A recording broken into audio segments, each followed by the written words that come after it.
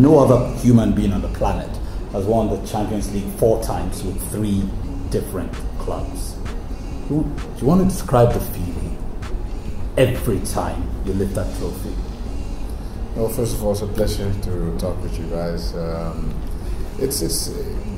You cannot really describe certain emotions. You know, it's like we talk about Nigerian food. We can talk about it for a week, and until you don't taste it, really, you will never be able to explain it at the level of what the reality is. So I've just enjoyed the journey, which for me always comes back to that. You know, the journey towards that moment that you lift the trophy, and then a little bit of luck is needed.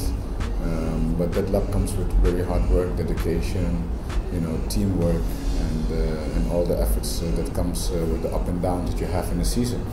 So the taste of it is the satisfaction of all the sweat, you know, that you have put in. I'm just going to add humility, because I followed you a long time, and you've gone about your work, just keeping your head low, doing the job. And I also know that you really do not like to compare experiences. They are massive experiences, and you savor every one of them. But for us Nigerians, there's one of your Champions League trophy lifting that's special to us. 94-95 with Ajax. You won it. You lifted that trophy with our fellow Nigerians, Kanu Nwankwo, and of course Finidi George. I've heard you talk about some really nice things, you know, your time outside of the pitch with like Kanu and all of that. But describe that feeling for us, winning this from, you know, with the Nigerian at heart. You know, just describing what it is to play and win with Finidi on the right flank for you, and Kanu playing alongside you up front. Tell us about that feeling. What's it like? First of all, it was an amazing experience to be, you know, sharing those years with Finidi and with Kanu, two are great football players, talents, legends of the game that have contributed so much in that period of time and during their career, giving people a lot of joy. But really, what stays after football is that relationship. You know, that brotherhood that was created in those few years together, where you spend that extra time off the pitch, and then playing together as young dogs. You know, lifting the trophy, making that dream reality. It's the same answer. You cannot really describe that, but I believe that you described it very well of what it means for the people, because we are also conscious that our victories, and that's why I was so happy before also to share, you know, the trophy with my brothers, even if they didn't win it, but every time I would win it, I know I wasn't winning it only for myself. I was winning it for all the people, you know, of color that you know, that I represent, and that is really my joy. That has been my motivation, and that is my joy now today also to share this trophy with the world, and especially here in Africa. Earlier in the presser, you mentioned how it was good and happy for you to be back home.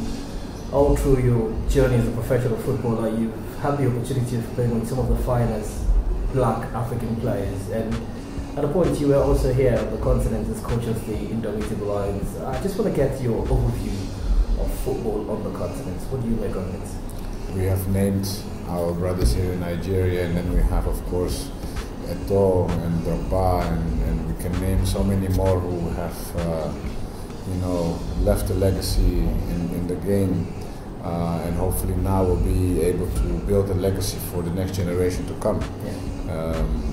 Africa has, for me, one of the biggest challenges, which is to really be united and to believe and to build from your own people. I think Senegal is a great example. I think that time is needed. You need a long-term plan. People like to have short-term results, but that is sports. But if you want to build something that is sustainable in time, And it's not only Africa not doing that. In many places they are all short-term. Oh, I don't reach the World Cup now, so I'm going to change everything. And then you always start from scratch. So I believe the talent is there. The last AFCON, I've seen increased quality. I've seen an increased tactical ability. And the intensity was also physically there. So, you know, it's improving. But it comes back to each federation and each nation actually to build the grassroots properly and have long-term plans in place. Okay. Finally, and outside of football, how does it feel being in Nigeria? It feels home, as I said before. When I'm in Nigeria, when I'm in Africa, it's also that feeling of connection. You know, reconnecting with Africa, diaspora. You know, of African descent is more conscious now as well that the continent is really our continent, and so it's an honor for me to be here. I'm going to enjoy every minute of it, as I'm doing, and I hope we can leave a nice experience for the people who will be with us today.